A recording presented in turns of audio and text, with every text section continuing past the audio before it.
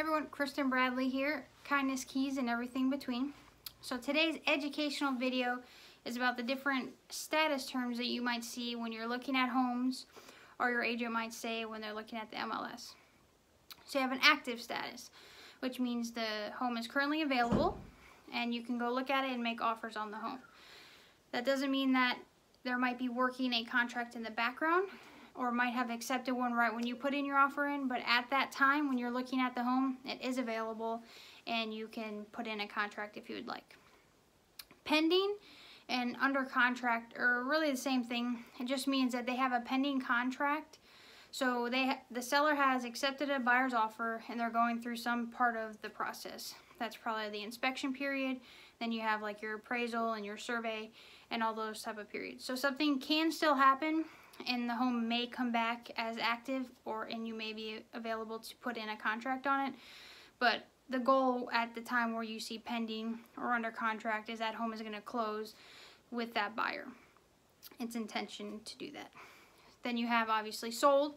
That means the property sold for whatever happened. It's sold, whether it was financing, cash, investor bought it, or retail buyer. It's sold, and it may come back if it was an investor, or it may just be someone's forever home. Foreclosed. Obviously, that's kind of like something with the bank. So you have your foreclosure period. You have like so the bank realizes you're not making payments. They send you a letter, obviously trying to make sure that they can make everything good.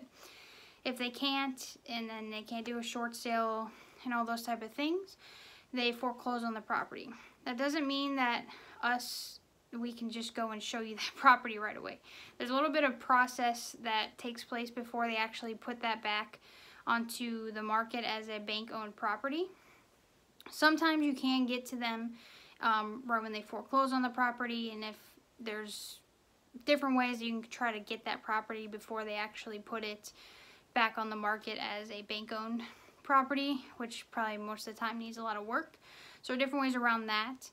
But in pre-foreclosure is kind of like, you'll see that a lot on Zillow, is where they think it looks like, based on records, that the bank has sent a letter notifying the homeowners that if they don't make right, the bank is going to foreclose on the property.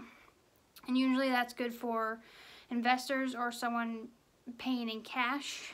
Even if you're a retail buyer but you have cash and you may be looking at a certain neighborhood and you see a pre-foreclosure, someone that's in that circumstance, they may be willing to sell it to you or work something out with you so they can make it right with the bank, and then you can close on that property. Different ways around that, but those are some of the terms that you'll be able to see as a retail and cash buyer. They're all pretty much the same and they all can work for you. 813-304-5308.